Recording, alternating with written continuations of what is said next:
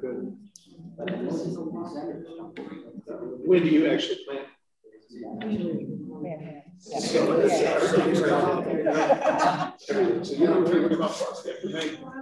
It says, do you see it says live on YouTube? Is it supposed to say that?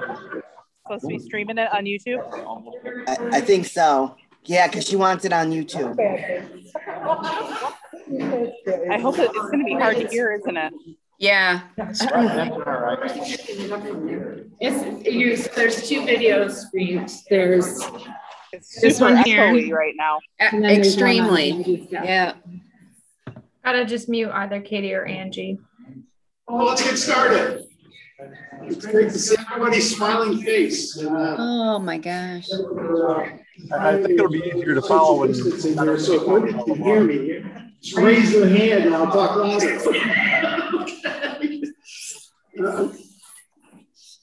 I want to thank the Fire Department, Fort Wayne Fire Department, Village, and the town for offering us such a very large room for the meeting. Thanks for hosting the our board meeting here. In your emails, you received a proposed agenda for today's meeting. I hope everyone had an opportunity to look at it. If there's no questions about it, do I have a motion to accept the agenda as proposed? Second? I'll second. All those in favor? Aye. Who was the first? Also in your emails, Tom and Mike. Also in your packets, your emails, you received minutes from our April 19th combination Zoom in-person commission meeting. I hope everyone had an opportunity to review those minutes. If no questions, please do I have a motion to accept those minutes? I move. Leona. Second? I second. Mike. All those in favor? Aye. Thank you.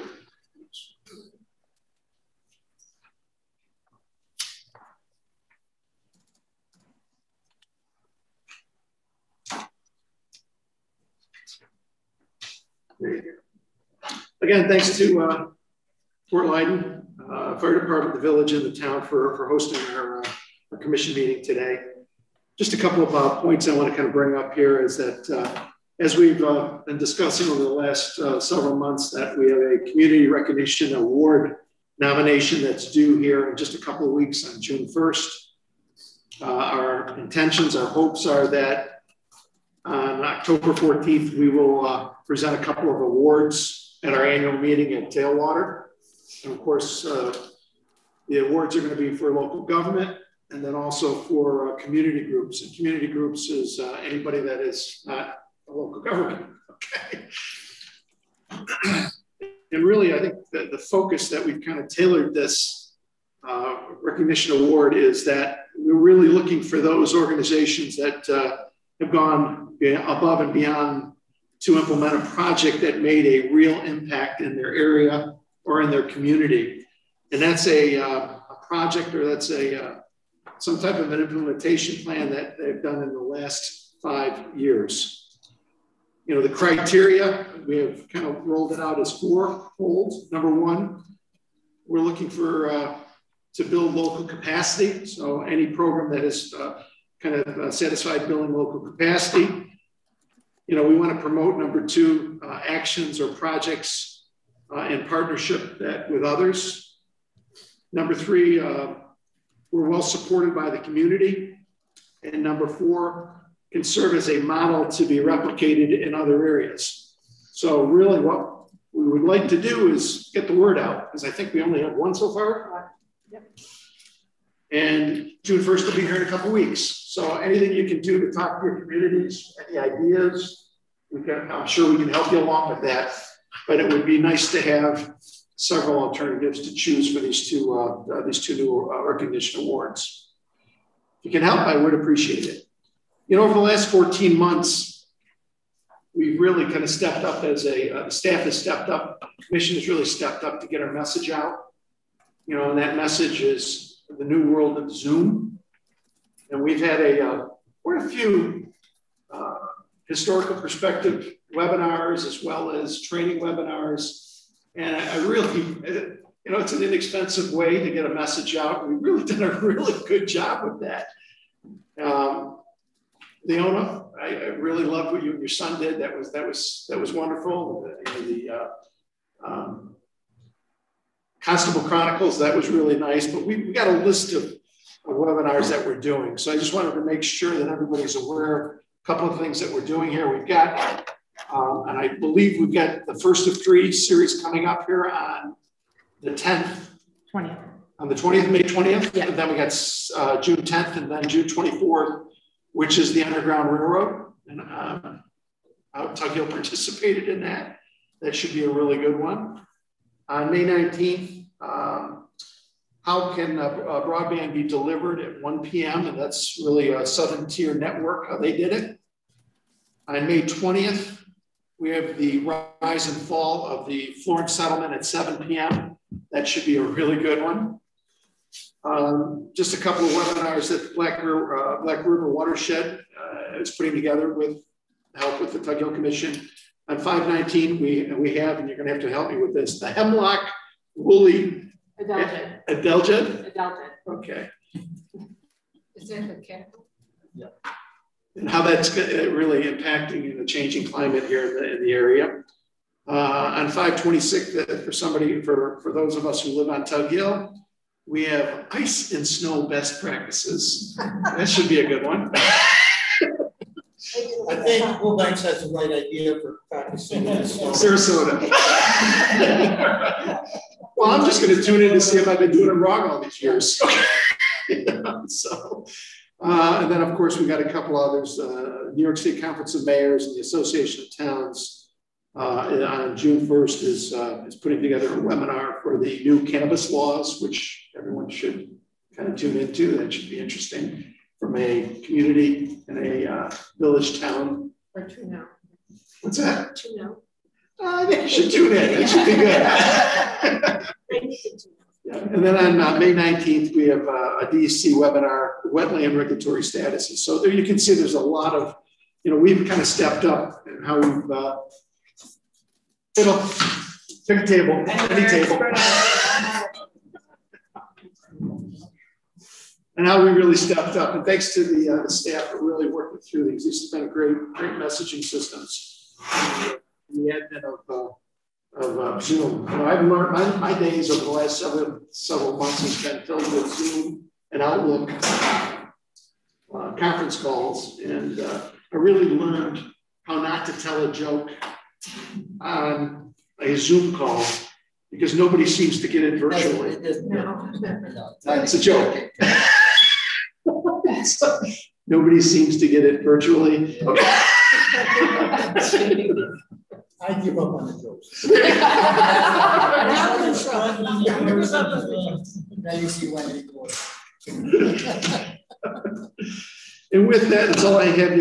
We'll turn right over to the executive director report. Okay, thanks, Jim.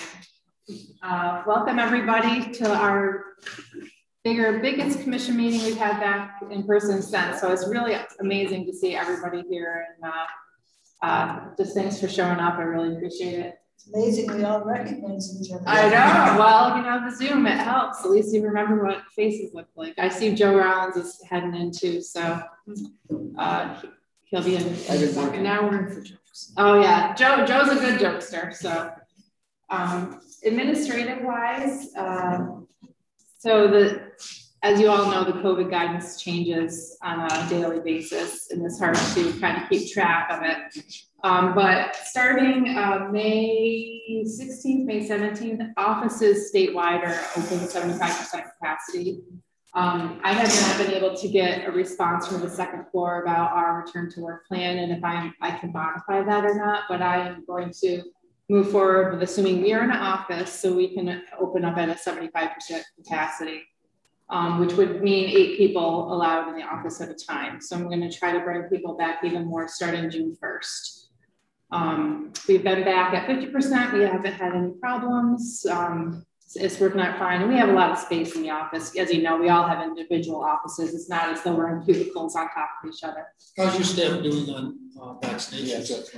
I know most of them are vaccinated. There's a few I'm not sure. I'm not asking the question. I'm not asking the question, but many have volunteered that they are vaccinated. So the more the better, you know, as far as bringing people back into the office and bringing them back in cars. You know, the people, some of us that are all vaccinated, we have ridden together now in cars because that's pretty much okay. Gives you such a peace of mind, doesn't it? It does. It's nice to walk in and not have to worry about that.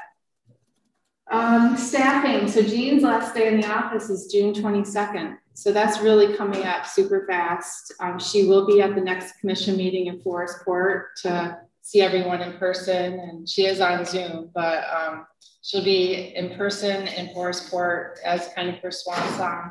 Her actual retirement date isn't until towards the end of July, but she's taking a bunch of vacation time.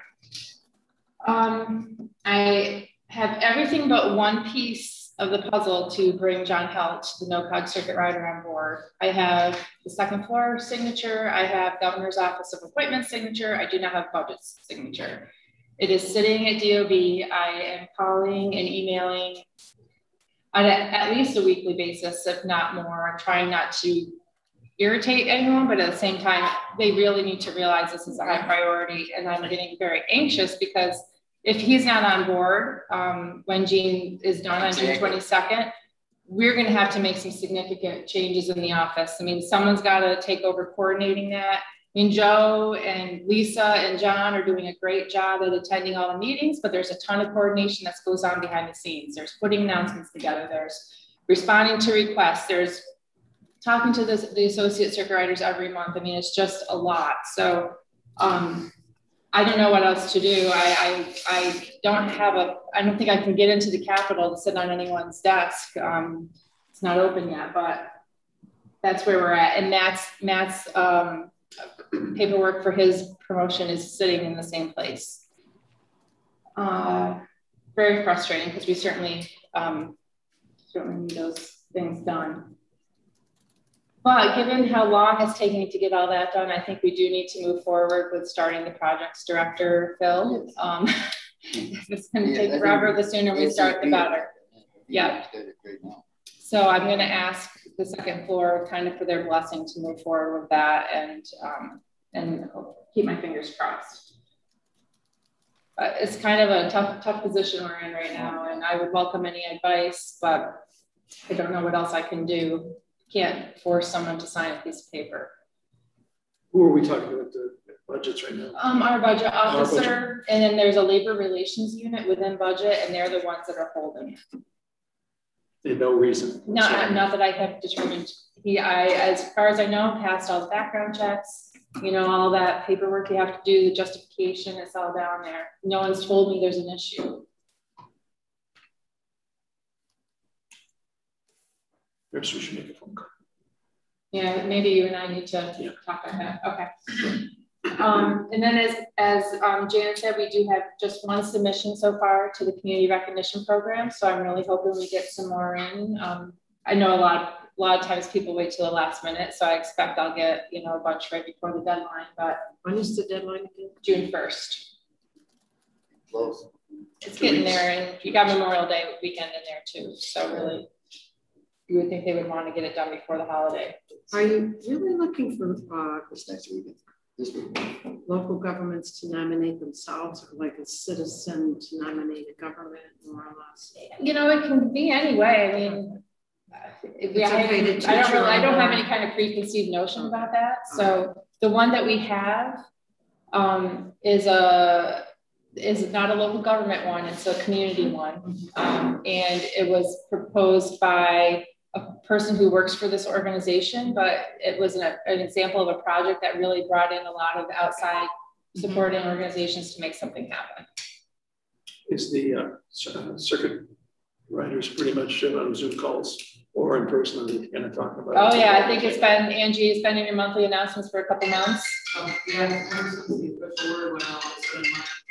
Yeah. Any feedback at all or comments? I have heard from one of my municipalities that they would like to nominate say this municipality, there was a community project they went to nominate. It is not the one I received. So, Does the project have to be done? Yes. And it's, I think our look back time period is 5 years. So we'll keep hoping for more on that. Some regional projects, minimum maintenance roads. I did meet with the Assembly Transportation Committee staff and council a couple of weeks ago on a phone call. Again, it was a good conversation, but there's still questions, and it's just not a priority bill for them. So they, they would like to delve into it, but they just never quite get to delving into it. So again, I feel a little stuck on that. These are some proposed bill edits that we were hoping to get in this year to address all the concerns that have come up with the appellate court decision and some other things. And we don't, Roger, you're in demand, somebody wants you. So, I did have a conversation with Senator Griffo's office, and they said, please let us know what we'll get through on the assembly side, and as long as it's reasonable, we will modify the bill to incorporate that, because they realize that's the holdup. But until I have something from the assembly that says this is good language, go for it. What's the point? Are we close to that, or? Well, I think we did a really good job. Angie, Matt, Jean, and I really delved into and rewrote the bill in a much more streamlined fashion. It addressed things that needed to be addressed from the original bill language. I think it's pretty good. The couple of questions that are coming up, there's one sentence in there about that's related to zoning. And there was a comment made that you're talking about highway law modifications, yet you've got something in zoning about zoning and highway law. So there was a concern about that. And she wanted to kind of do some research. What was that? I think it's because it's in highway law. To be talking about zoning and highway law isn't like kosher, I guess. I don't really know. So I've asked Lori Mithen I went to Association of Towns and asked Lori Mithen to take a look at that and see what she thinks, if that's a conflict to have something that talks about zoning and highway law. Another one of the things that they wanted to research but haven't gotten to is apparently decades ago, according to them, there was some kind of DOT regulation that didn't just predicate the maintenance of these type of roads on the number of vehicles per day. There was some other element that they were using to predicate maintenance regimes. And she can't remember exactly what that regulation was, but she wanted to go back and find it to make sure what we're doing now kind of related to what was done then. And I don't have access to that. She's like, it's in a folder somewhere that she's got to dig in, and it's a time thing. Yeah, because I know that all the minimum maintenance highways we have in town, Redfield, for example, those were constructed 1800s. They're not wide enough for legal road now. And the other problem we have, of course, is that we have a lot of state property on every one of them, and the state. No, they don't want you to cut the brush along the side of the road. So, it would cost a small portion at this point in time to, because you would have to completely rebuild the whole road because there's no sub-base. Okay. So that's why we're pretty well, hands are tied pretty well what we can do with the road. And the third element that she wanted to look into more is we added some language that talks about, so if a landowner petitions the town board to have the designation change from minimum maintenance to something that's year-round maintenance, and they get denied by the town board, before there was no recourse, that landowner was just done. So now we've added at the criticism, based on some criticism we got on that, we've added, okay, so if the landowner gets denied, they could do a petition. They could get a petition, get enough votes on it to force it for a referendum, to give them a circuit breaker, if you will. And she wanted to, and that needs to be discussed, I guess, too. But that's done in a lot of other situations, so. That's the legislation that talks about purpose of referendums. But it kind of, yeah. Adding it in. But is everything that's included in that language in person, is it included in the language? Not specifically. Not specifically, yeah. So We'll see.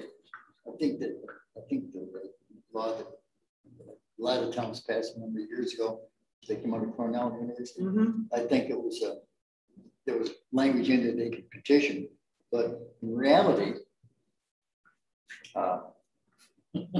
you're unlikely to get a petition signed by enough people. I would think that. But the other thing, it would take a long process. If you had to bring a road up, you'd have to get easements on every piece of property on the whole highway, because when they built those roads in the 1800s, there's no easement whatsoever. So just by use. You would have to get an easement on every piece of property and everything like that. It would be almost impossible to do it.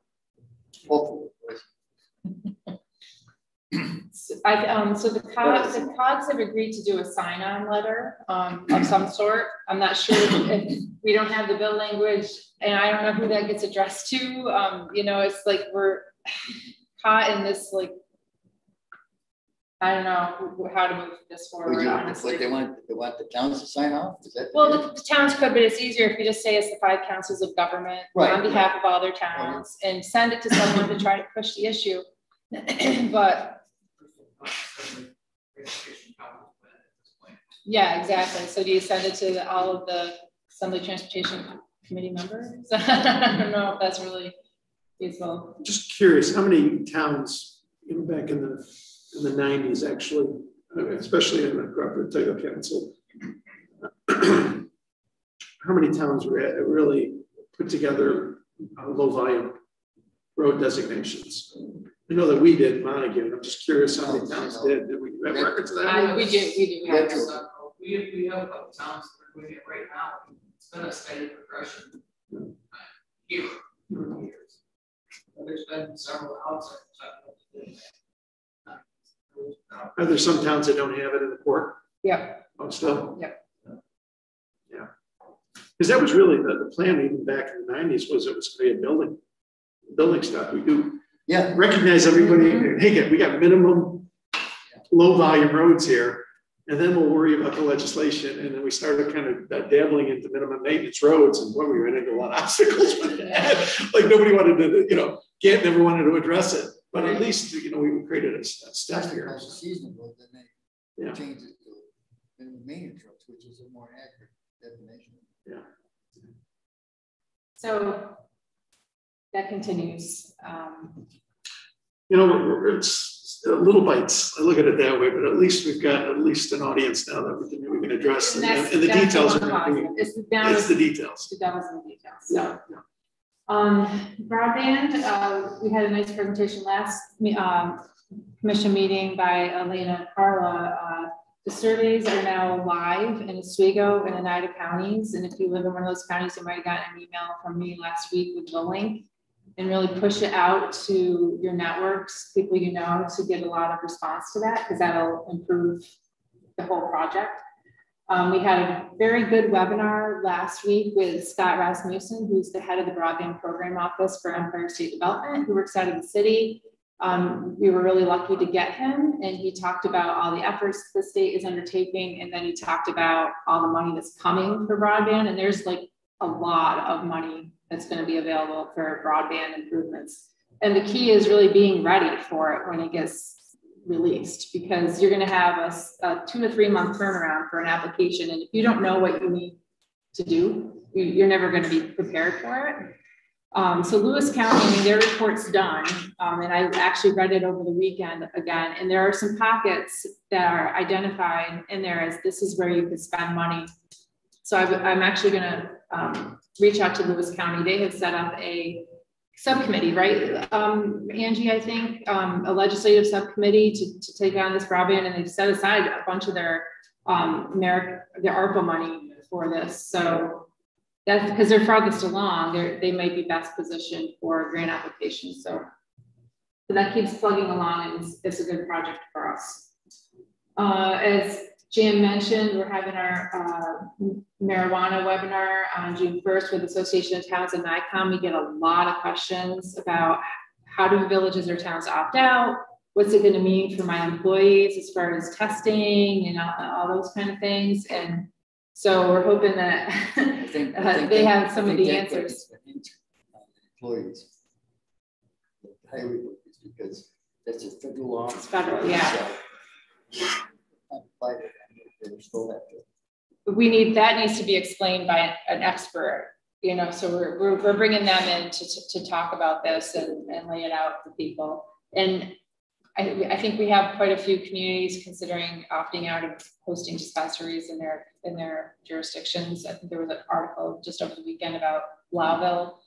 But that's already got, I think, over 100 people signed up. Association of Towns and NICOM are, you know, advertising that beyond just the region because they're partnering with us. The American Recovery Plan, there's a lot coming out on that. The Treasury did release some interim guidance on May 10th. It's still not super detailed, and I don't think any of our towns and villages have gotten their money yet because their money is going to go through the state and then get distributed down to those non-entitlement communities. I was in a meeting last week, and county administrator, because we know the dollars are going to have it. It's going to come. It's half of it this year, but we just got a book, 150 pages of procedures, the rules. So we just got that last week. So counties are lucky because you're getting your money direct. Counties are getting money directly from the federal government, but the localities, the towns and the villages, and I'm not sure. I think the cities might be getting it directly from the feds, but definitely towns and villages is going through the state. So, and I think there's some language in there about it can't be scooped, it can't be held, it's got to go through. So within a certain amount of time. Yes. So I know what the county we're planning on doing once we get our administrators, those people up to speed of some of the regulations, and we're going to have a joint committee meeting with all the towns and villages, and cities, and sit down and review the whole thing with them so everybody's on the same page. Good. And see if there's any projects that we work together with to make the money more efficient for everybody. CFAs are open after no round of CFAs last year, consolidated funding application through the regional economic development councils. There is one this year. It came out a little late, so it's a tad later deadline date, due July 30th. Right now, the only thing we have are requests to assist with snowmobile groomer grants. We've got 5, possibly a 6th one right now, and some of the snowmobile clubs have gotten a lot more capable of doing some of this on their own. At first, the whole online application portal was a hurdle for them, but they've gotten a lot better on it.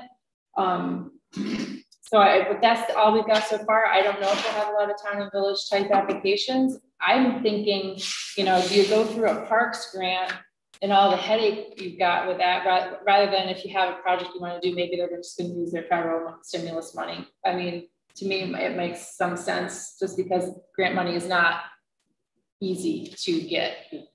And speaking of snowmobiles, I got an email late Friday of an early draft of the snowmobile economic impact study that we are participating with Lewis County and also the remainder of our counties. And I can't release it yet because there's some tweaks and then there's going to be a big press release, but it's a really nice product, first of all, and the numbers are pretty big. I think this is going to make some splash when it gets released. Remember, this was the Center for Community Studies at JCC doing all the surveying of the snowmobilers. You know, preliminarily, it looks like Oswego County actually has a bigger economic impact than Lewis County from snowmobiling, which surprised me.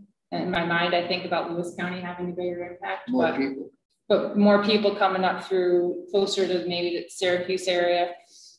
But we'll have that, I'm hoping, for our next commission meeting. And that's going to be really nice, I think, for these snowmobile clubs to be able to point to when they're asking for their groomer grant money, to say, look, this has got an economic impact, and those groomers are not cheap. And for a nonprofit snowmobile club to come up with money is pretty difficult. So that's all good. The community cohesion survey we've been talking about should be open this coming week. Remember, we have that regional task force that's talking about ways to try to make our communities more welcoming and get more kind of volunteerism in communities for fire, the fire departments or what have you. So that should be coming to you this week. It should be in Tugville Times. Since we're here in Port Leyden, I wanted to highlight a project we've been working on for a while, the South Lewis Schools Reuse Plan. You probably know the 2 elementary schools in South Lewis are going to be closing at the end of this school year. There's one in Glenfield and one here in Port Leyden. And we've been working for years with a group of people, including the school district and the county and some other players to see what's going to happen to those schools when they close. Because as we know from past experience, they can go really, really good or it can go really, really bad. And everyone wants to avoid the bad outcomes. So they were put on the market 3 or 4 months ago. And the school district actually accepted 2 purchase offers last week at their board meeting. So Port Leyden, so here in the village, was purchased by 2 local residents, Mark and Kim Lemieux, if I'm pronouncing that correctly. They intend to convert the Lincoln Street side to senior housing and then intend to convert the other side of the building for multi-use purposes like a restaurant, retail space, community center, et cetera. So local person bought it, some housing and some mixed use is the plan. Assisted DA. Is that who that is? Yes. In Oneida County. No, in Lewis. Oh, in Lewis County. Yeah. Oh, okay. I did not know that. Oh, okay. Well, that's good. I think we have a pretty good record with the successor head in Super County, with the Parish Elementary and what Tailwater is. Yeah. I think we have a pretty good success rate to work with communities on that. So hopefully this will all work out good too, because as part of that whole reuse plan process, there was a lot of community outreach. Like, what does the community want to see in these buildings? What kind of uses would you like? What kind of uses would you not like? It was made very clear that they wanted to try to obviously put the buildings back on the tax roll, but also preserve some of the sewer and water units associated with the buildings, because if you lose all that, then your sewer and water rates for the remainder of the community will go sky high. So that sounds positive. Now the Glenfield school was purchased by a company called LOSComp Institute of IT. It's called LIT, L-I-T for short. And they are an IT tech company planning to use the facility as a training center in addition to some multi-use options. So that might mean some jobs. Where they If it's the one I heard, they're out of Texas. Is that the school, the small school that's right in the center of town? In Glenfield. Yeah, right in Glenfield. Okay. Yes. It used to be a hub for a lot of handicapped students. So a lot of the interior is much easier to get around than some of the other older schools. Yeah, elevators in. I think I'm not sure. Yeah, It does or not. It's got Yeah, I think so. yeah, but I know that like on the main floor, they used to accept students from a lot of other districts there for services. There's some of the very some of the elevators that have to be upgraded because the original ones are pretty small. I think that if I remember correctly, the Glenfield building went, the purchase off, the sale price was $250,000, and the Port Leyden building, I want to say, was $150,000.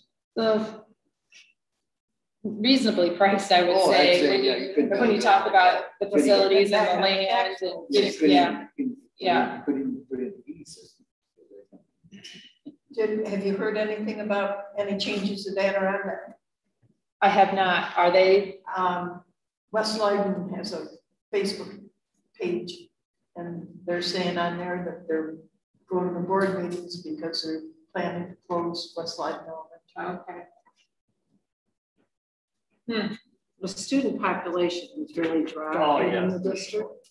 I remember my oldest kids graduated, there was about 120, 125 in the class, and I don't think that there's 80 now graduating class. School population is almost. Well, we'll have to keep our ears open, and if it does go that way, if they want, if they want to do something similar. I mean, not that the reuse study was totally completed for either of these two buildings in South Louis. But there was a lot of buzz around it. There was stuff being talked about. It wasn't like the community was ignoring the situation. So that's just a local interesting project. And then I just wanted to mention that planning, our planning work, like everything, is starting to see an uptick. I think with people COVID kind of getting over and people feeling more comfortable and getting back to meetings, we're getting a lot of requests for planning, and not just solar. Before this had been more focused on solar, but now it's kind of everything under the sun. So Matt, are you on? Yes, yep, I'm on. Yeah, as Katie says, we have a lot of kind of pent up demand for planning work, and we started 3 pretty big new projects, one in Albion, one in Western, and one in Worth, all with zoning updates and or solar work. So those are going to keep us pretty busy. And we're also seeing a big increase in technical assistance requests from zoning officers and planning board chairs, which we didn't see a lot of those during the COVID times. So that also, I think that has to do with Phil Street retiring, and maybe people didn't know who to call, but they've found us again, maybe. So those are picking up. And a couple of communities I'll mention, Constantia and Lyons Falls, both have some new people running their planning boards and doing planning review. So we've been doing a lot of TA and training with those 2 communities lately. So things are getting back to normal in planning for the commission. It's a good thing. Thanks, Matt. I did want to mention, and Joe you might know a little bit more about this, although I think John Hell is the one that attends the AVA board meetings, but I don't know if any of you have seen the AVA stuff going on. There's a big potential project on the former AVA test site. It got purchased by a group out of the New York City area. They're talking about quite a proposal. You know, you can go on to Town of Ava's website if you want and see some of their diagrams. They have quite an information packet put together. They're actually working with Nan Stolzenberg from Community Planning Associates. Nan's really a top-notch planner. She's worked in the area before. She just was the consultant on the Lewis County Ag and Farmland Protection Plan. She knows ag, she knows upstate, she knows this kind of area. She's working with them, but there was a bit of a controversial planning board meeting a couple of weeks ago. Our name got thrown out there a little bit. Why isn't the Tug Hill Commission here? Of course, you know, we don't go to planning boards unless we get asked to go to the planning boards. So I know there's a town board meeting tomorrow night. We've talked to John Hell about, you know, what we do, what we don't do, just prepare him in case he gets, you know, asked. And also both Matt and Jean have spoken to the supervisor and a councilman there in Ava, just to touch base and remind them that we're here if they need us. But after that controversial meeting in Ava, 2 of the planning board members resigned, whether it was related to that specific project or they're just... It wasn't the chairman. It was the chairman. Yeah, Justin and Dan Rundle. They're the ones that resigned. So we'll have some new Ava planning board members. It'd be a great opportunity to do some training and help with that situation. So just an example of, you know, things are starting to percolate and happen a little bit more.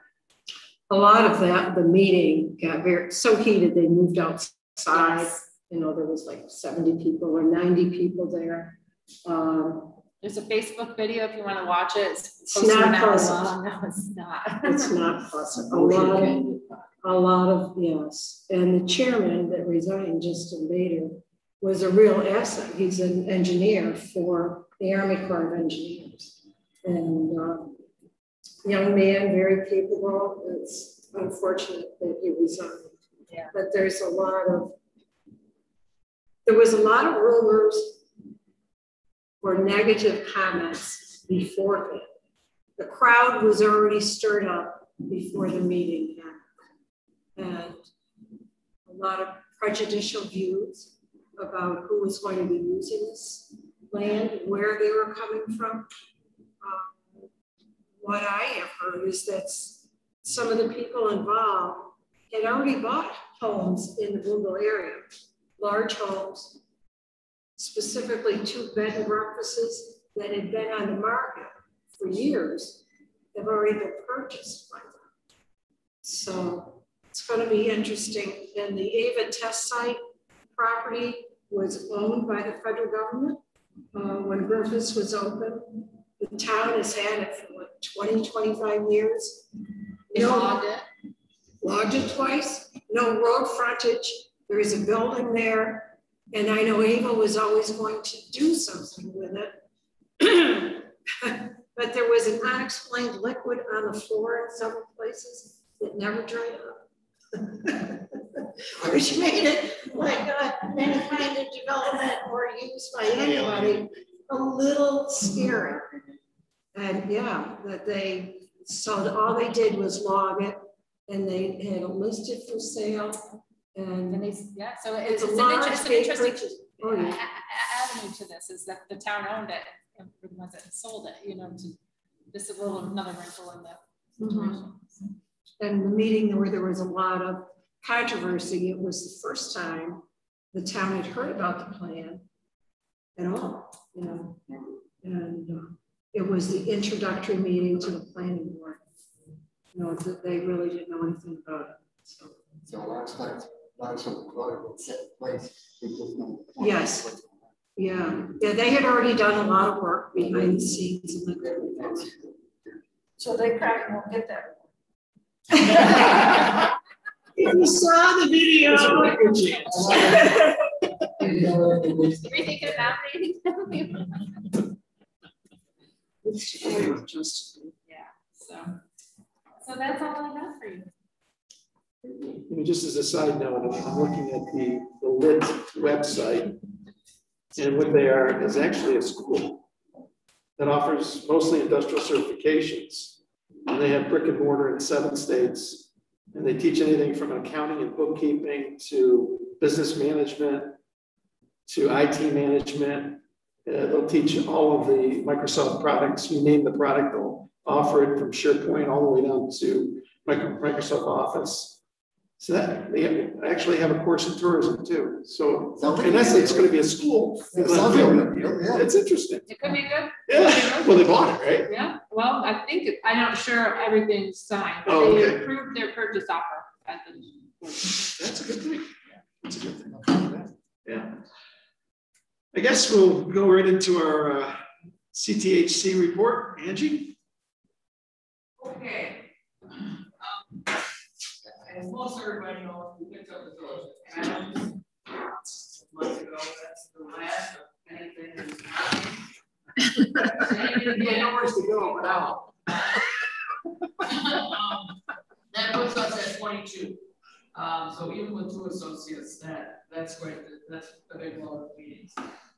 So we're trying to get our feet wet there. I took Carly there last month and introduced her. She and I will be swapping back and forth this year. And then I think she's going to be covering them next year because I already have 2 meetings that night. So anyway, they're going to be quite busy. I think they've got playground maybe going to do something with the playground there. They've got water and sewer. So they've got a lot going on. So we'll see what happens with Village of Adams. But they won't be official until we can have a meeting and approve them, which hopefully will be this fall. Town of Adams has also got a couple water studies that they're trying to wrap up. So they're doing some work on that type of stuff. They have a new highway superintendent. Their highway superintendent who's been there for 39 years, retired last fall. So he's trying to get his feet wet. He's worked for the town for quite some time. Seaville, one of our other villages in Lewis County, they have got a lot going on. They recently found out they got awarded a DEC source water protection grant that we helped them write, like, I don't know, 3 or 4 years ago. We had never heard any outcome from it, but that is finally underway. The hope is it'll help them write a source water protection plan to protect their reservoir and their water is. They also are doing income study updates because they're working on infrastructure grants for water, and also they've got some issues with their sewer plant. The bank is washing away in front of it. They got various problems there. Also, the last storm knocked several trees down in the Sugar River right next to the plant, so they're working with DOT, some of them right by the DOT bridge, so DOT hopefully can take some of them out, and hopefully the town will take the rest of them out there. So, town of Florence, as Matt has said, they're one of my towns that's been asking some questions. I think they'll probably be on the list soon for solar and wind updates in their zoning. In Harrisburg, at the last meeting, they got an update on the number 3 wind project, so I'll give you that quick. All of the owner land has been cleared. It needs to be cleared. The land clearing for the substation should start in June. They're expecting turbine site construction to start in July, and the hope is turbines will be going up this time next year. So that was the update on number 3. Town of Leiden, I got a message from their supervisor asking about the village court. They're the only one of my villages, except Adams, that has a court. About consolidating courts, which you can't do. You can't consolidate town and village, but the village can abolish their court. So I just got that message last week. So I'm working. I'll be going to Leiden's meeting in June. I also have a report Leiden in June, and try to get a meeting set up with the mayor and supervisor and the judge to do some talking about that before I go talk to them. They are also passing a moratorium because they need to work on a solar law. Solar everywhere. Lions Falls has a new mayor. Since last fall, he's jumped into a lot of stuff. Lions Falls is one of our busier buildings. Matt has recently been to talk to them to help them. Their town board, their village board, excuse me, is who does the planning stuff because they have a new board voting law. So he went last week to talk to them through a site plan zoning permit review. They are also working on getting Google for Business as a domain name platform, cloud storage to get their records and stuff under control, and have email addresses that are not personal for their board members. He's got a little newsletter going. He's a spark plug. So we're gonna catch him for whatever we can as we can. And Nikki and I are trying to nurse him through getting the paperwork he needs to get done for the LED project so then don't fall behind. But he walked into a lot of paperwork, and the former mayor was the one that was handling all of it. So he's trying to get up to speed. There was a recent ATV poker run unsanctioned by anyone here in Lewis County. It was a big problem. The bar owner that set it up went and talked to the county and told me he didn't think it would be enough people to hit their event law, and there was going to be any county roads, so he didn't get permit under the county's event law. And then the day before the poker run, he opened it up to several other bars and county trails and blah, blah, blah. Ended up with about 4 times more people than thought.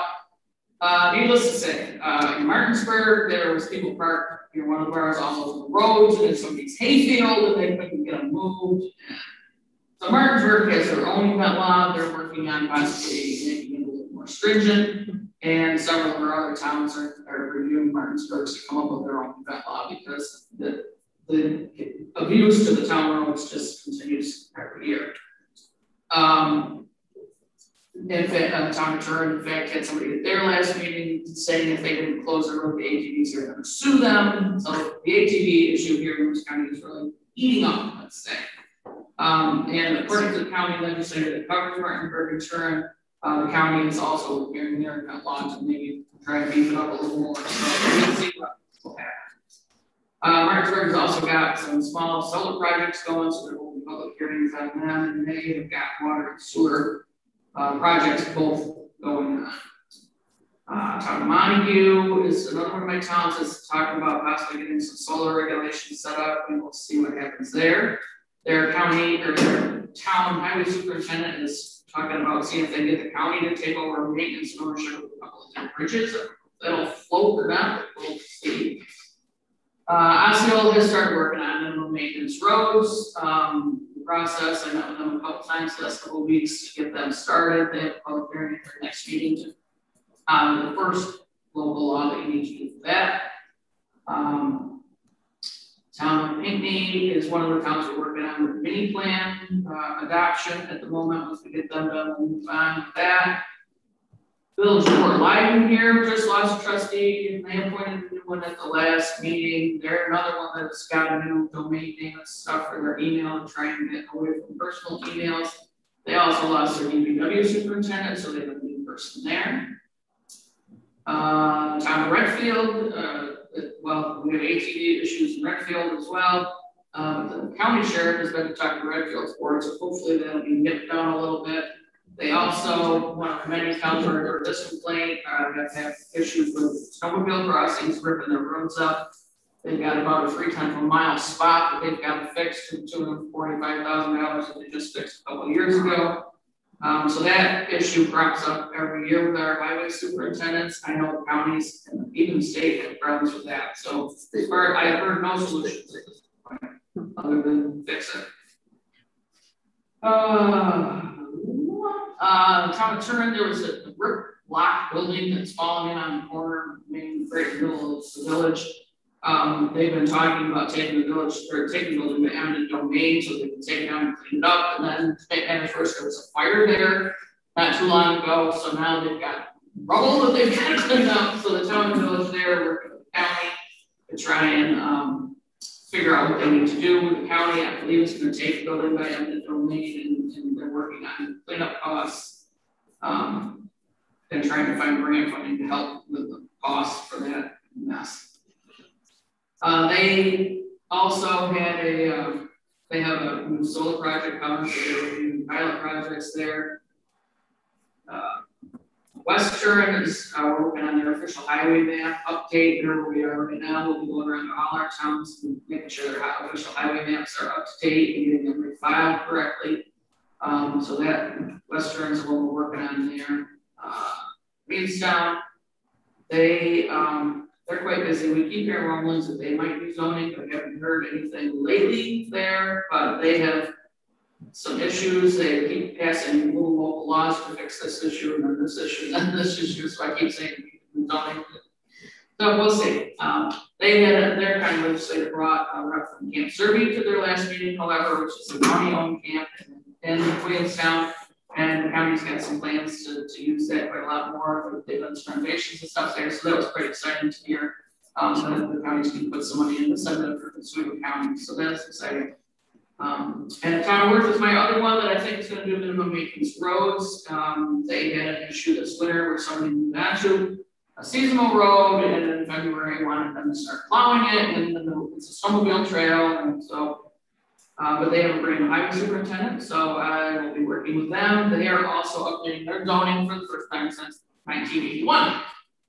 So they've been doing some meeting in person, and now Matt and Elaine are on board to meet with them at the end of this month. So that is moving forward. And I think that's all for my towns and villages. So what are you doing in your spare time?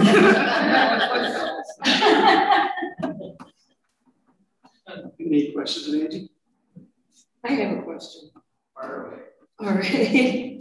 Has there been a problem with people moving, what they call them sheds, but they're more like little houses? Yeah. And want to pay the building permit fee for a shed and kind of presenting it as, this isn't a house, it's just a camp where we sleep and we cook outside. Yeah, we're seeing that. It's kind of trying, and a lot of them are pre-made by the Amish or whoever. That's a problem up here. Yeah, we're seeing that in a few places. They bring them in as a shed, meant for a shed, and then all of a sudden you see scope pipe walk through and curtains and whatever, curtains, and then there's just a camp, and then yeah. So we're seeing problems with that all over that, and a few places pods. Instead of the sheds, and in many places RV issues where people pull an RV in and then people want to live them. So that a lot of our towns have passed RV laws. I think the next thing will be trying to fight down on the issue with the sheds. I'm sure. Yeah. I can tell you what the law is on that. Sure. State of New York there's no definition in the state of New York code for a camp or seasonal building. If you live in it, you sleep in it, and you eat in it. If it's dwelling unit, it has to be built, has to be to the New York State residential code. So, being a code officer like that, this is how I handle it. Number one, the Amish do not build anything to code, zero. None of their buildings are built to code. They don't carry any liability insurance or workman's comp, and no religious organization in the state of New York is exempt from this. So if I can catch them, I do not let them do any construction work in the town. That should be everywhere, but each code officer sometimes has its own view of them. But in the sheds that they build, they're not built to code either. So anybody who in my town buys an Amish shed, I make them bring it up to code. And because they don't use any treatment, they don't use any treated wood in the undercarriage, which means it will ride out probably within 2 years, 3 at the very most. None of the windows of code, the walls don't hit the code, not insulated, so you cannot legally use it. And most of the people I deal with a lot of people out of state that come in here. Once they understand the code, I mean, I have been camped, by the way, and this is what I tell them. I've been to court several times, but I never watched. So here's the guy to call him the state. You don't believe me. So do what you want to do, but you're not going to win. And the state code is. Roofs don't always. Huh? Their roofs don't always hold up either. Of course not, because they don't build the code. They don't put any cross bracing in. They don't do anything. They don't use screws. They use nails. They don't use hurricane clips. They toenail. Nothing is built to code. Absolutely nothing.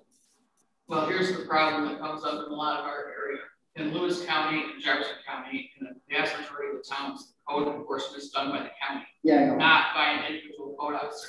So covering so many towns, they're too busy. So unless they get a complaint, usually of some sort, that things go through that don't go. No, I understand. So that's how the issue comes up a lot of times.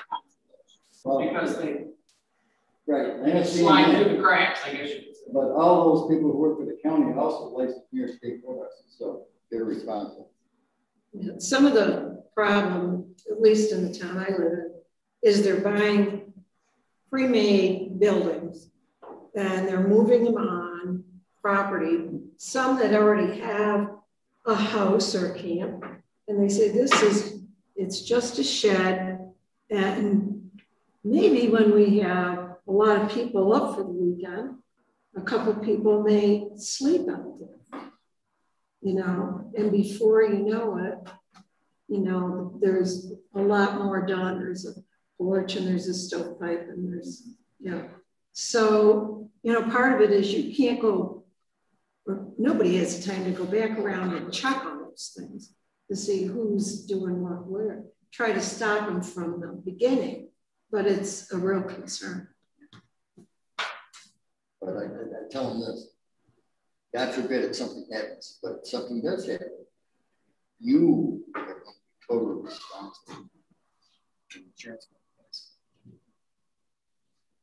So sometimes it helps them. One thing I forgot to add, when Angie mentioned number 3, I went on to the PSC website earlier last week to check the 94C, who's converted from Article 10 to the 94C permitting process. And a lot of them are in the process, but there are 3 projects that are totally in 94C and have draft permits out for review. So one's a wind project, 2 are solar projects. None of them are in the region. I didn't read the permit entirely because they're like 100 pages long, but I did notice that the wind project, the developer asked for the PSC to allow them to not follow some of the elements of the town's wind law or zoning related to wind, and PSC gave it to them, said, yeah, you don't have to do this, that, and the other from the wind law. But on the solar laws, are the solar projects. On neither of the ones that are on there now, the developer didn't even ask for any to not have to comply with anything that the town said. Now, I did not look at the town's laws to see how strict or not strict they were, but I just thought that was interesting. And I wanted to make the comment because we have so many towns talking about solar laws that I really do, perhaps it's not as a futile of an exercise to do the solar laws as it is the wind laws, if that's kind of the pattern it's going to follow. I mean, there's only 3, but that's where you're going to learn from is how they deal with these first few that they take 94 through 94C, because that's going to be how they plan to continue, I'm sure. It's going to be interesting in the town of Watertown with our big solar project because the town regs are very focused on very large setbacks, density, and screening. So it's going to be an expensive proposition. So we'll see what happens with that developer. In Forest Board in Boonville, we've been working jointly on a solar law, and the planning board and Forest Board had sent a draft on to the town board the day of the meeting, and the day before the meeting, we got comments from one was from an engineer and one was from an attorney representing the solar company, Apex Solar.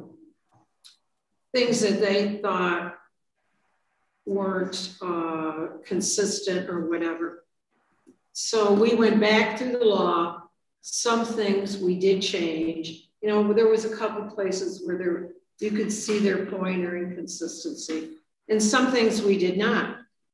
But it's difficult because there's been such a push for alternative energy.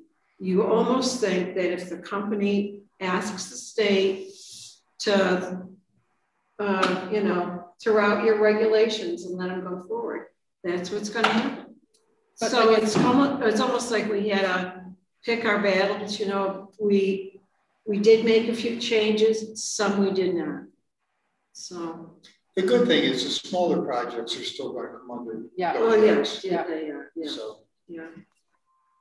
But I know that the developer for Watertown Townsfield was very participatory in your process, right? As well. They were. And I think it's because the developers are trying to influence those local laws. Because I almost feel like it's because they think that they will be upheld by the 94C process. So it's important to be paying attention now. And it's hard because you were getting all these comments that are voluminous when you get them. And one of the interesting things about the project in the town of Watertown is it's not just one project, or really 2 towns, Watertown and Townsfield, but it's also going to be several small projects permitted by the town. Even though it's part of the same master scheme, because of financing. They're splitting them up. Yeah, and that's a common thing we're seeing is developers splitting them up into smaller so they don't hit certain thresholds, maybe, of permitting. I don't know why they're doing that, because they still have this huge megalopolis solar farm between Townsfield and Watertown. It's also going to be interesting because Townsfield basically has no regulations other than you've got to pay the permit.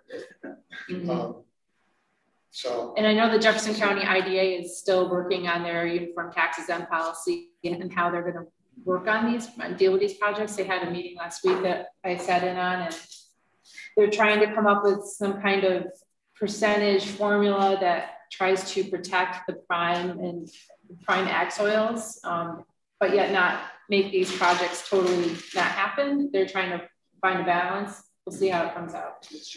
One other thing I need to say real quick is a thank you to Elena and Matt, because in the past 6 weeks or so, I've probably received 5 or 6 requests for a hard copy from different municipalities I've worked with in the past for our regs.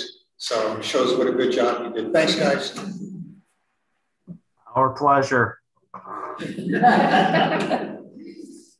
other questions, Angie? We'll jump into the finance report.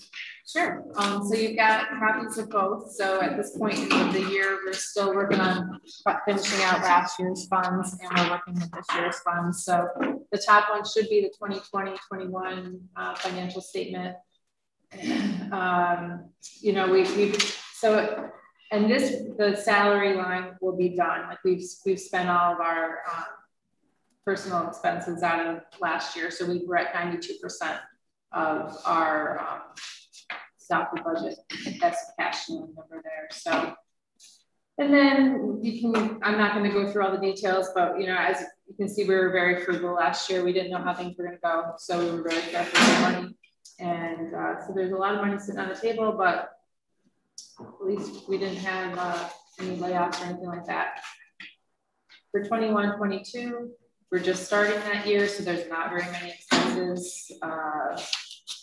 We're trying to still purchase some computers. It's amazing how long it takes to get through the state contract process and get some quotes. So here we are still without our new computers. We do have the new television. I need to be able to operate it better. Apparently it worked in the office, did not work here. So I will try this again before our first board meeting so I can get that worked out. But I'm happy to take any questions if anyone has anything. Is the state pushing us to get into electric vehicles, or at least hybrid or hydrogen? I don't know, because I haven't even tried to replace a vehicle after the last time, and they wouldn't let us. I've just kind of given up the ghost at this point. And of course, last year we weren't driving anywhere, so we are going to come to a point where we have to replace the RAB, and I'm assuming they're going to probably be pushing us at least to hybrids. I don't know. I haven't looked at the state contract for vehicles to see what they have out there. I wouldn't be opposed to a hybrid. I don't think we're quite ready for an electric vehicle. You don't have facilities to charge it. They're trying to build. There's one in Lions Falls, not too far from here. I haven't looked at the map recently to know where all the charging stations are, but Lee's got a fully electric vehicle. He could probably tell me. Maybe he scoped them out. They're sparse. Once you hit that 81, they're everywhere. Surprisingly enough, we found one in Tupper Lake, and the Faust Motel right near the Racket River, not the River. It's free. It's a level 2. There's a few around, but I think range is a problem. Yeah, you got to plan your trips. Oh, I have. Believe me, my car tells me, and I double check. It's a nice transition. Going from, well, keeping the internal combustion engine for fun and driving this. It's easy, piece of cake.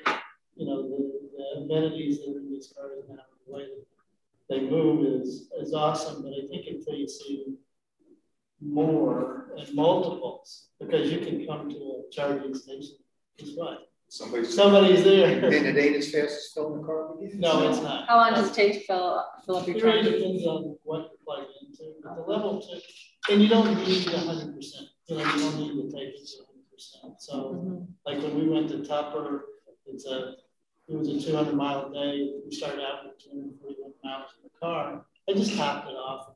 And most of them have an algorithm so that it'll do, in the first hour, it'll do more, and then it steps it down. So if you're getting nervous, stop and have lunch or do something like that, you're good to go. But Tug Hill and Adirondack. Not exactly. Are they like friendly, right? in businesses or municipalities? They can be either. I think which one of our municipalities is talking about? Turin is talking about getting one. I think. Is there any incentives for a municipality? I think there are. We talked with the owners of Racket River, who also own the Faust Motel. Yeah. And I don't know who initiated it first, but they wound up with 2 Tesla charging stations from Tesla for free. They said that not everybody owns a Tesla. And Tesla actually put in the more universal charger right there with it. And eventually they'll have to charge, but right now it's free to anybody to plug up. So I think there's opportunities.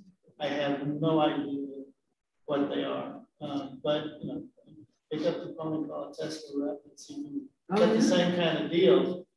It's sort of crappy that Tesla did what they did, because the universe of EVs is moving away from the superchargers.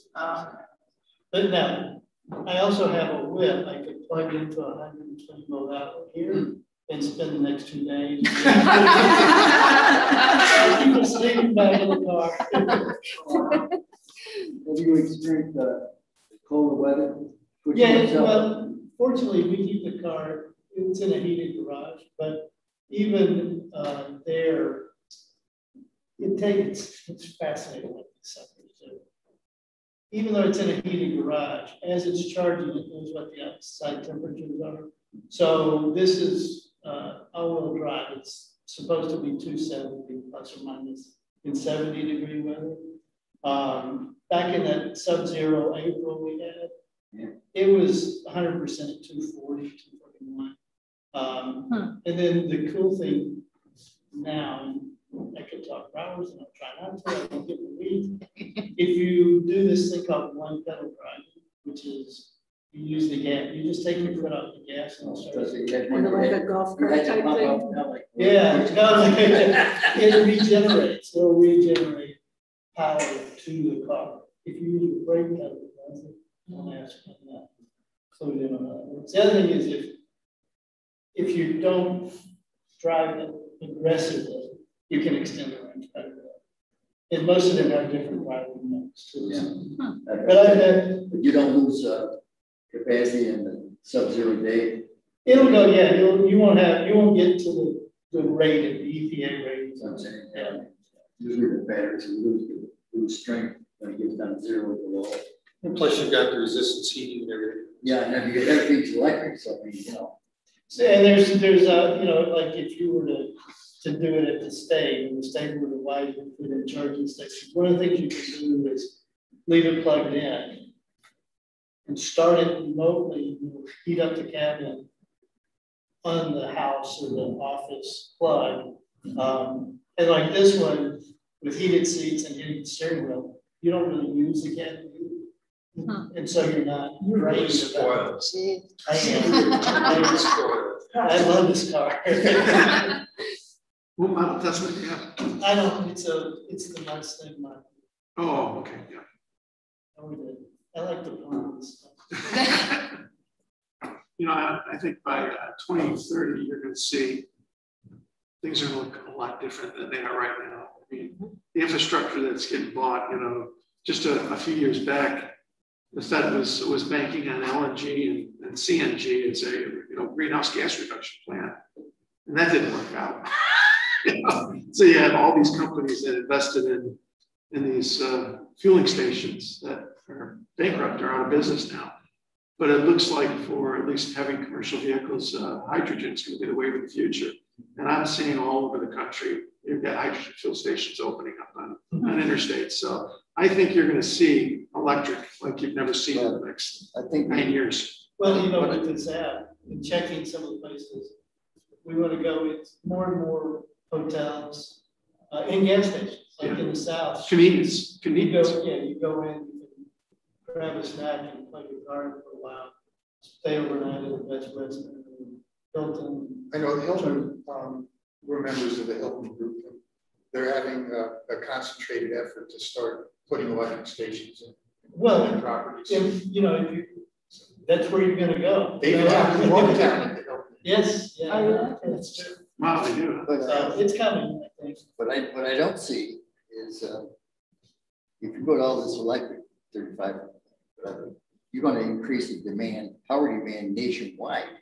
Because if you're not using gas, you're going to use electric. So I don't think right now I don't see anybody looking at upgrading our power grid, or you got to have some. You're not going to operate this whole thing on wind and solar because it's inconsistent power. But I don't see any major like new plants going in, but you really need something like that to control your base. That's just something I think they have not looked at. They should look at. Nothing that $2 trillion won't fix. Yeah, but you have the old way of thinking about power. The old way, the new way of microgrids. A microgrid you generate power here on that microgrid, and you can distribute it to a local area. So you no longer need these huge transmission lines feeding large parts of basically small business housing, because right now, where I work, we're developing a microgrid. We're going to have solar, we're going to have a standby generator system, and we're going to have eventually wind power. So all that goes into one microgrid and distributed in an area around us. So eventually, people will start using microgrids instead of these large transmission lines, which just, there's still going to need them for a lot of things, but I think you start reading about it. Microgrids are an up and coming thing along the electric car.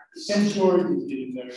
You know, the push for renewed storage and better storage technology. In Europe, there's Tesla stations with the solar panels on top, and cars underneath.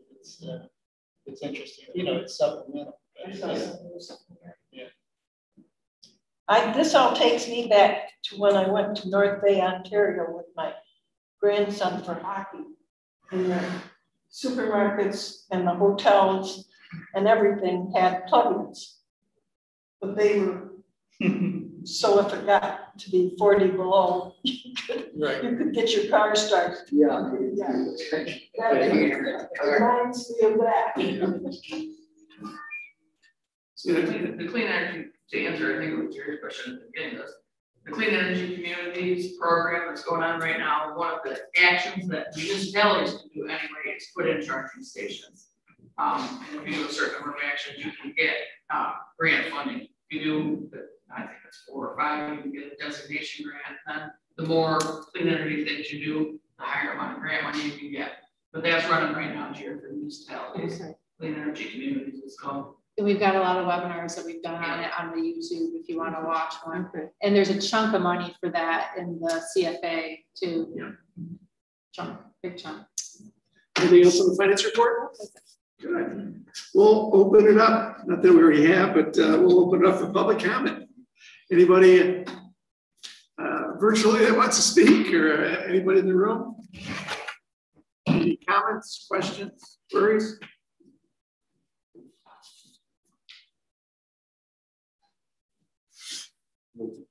No, they're there. They're awake. I don't know, there's not outside pictures. Yeah, no, Is that why that's why they didn't blink?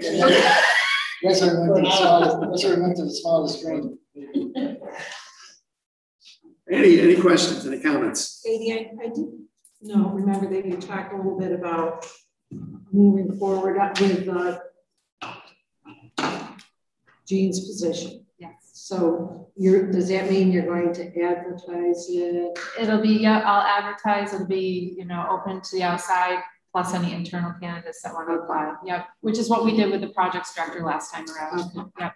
So that would be within the next month or so. As long, I want to just get a little bit of a green light from the second floor, okay. Yeah. So they know I'm at least doing it, yeah, but soon got to start. Yeah, the search. I mean, yeah. It's going to take time. Exactly. It's going to take time. Anybody on staff? Any questions? Nope. Nope, all set. Oh.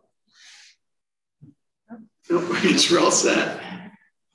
Well, good. Our next meeting, hopefully we'll have an opportunity to see Jeannie in Forceport next month. Okay. Yep. Looking forward to that.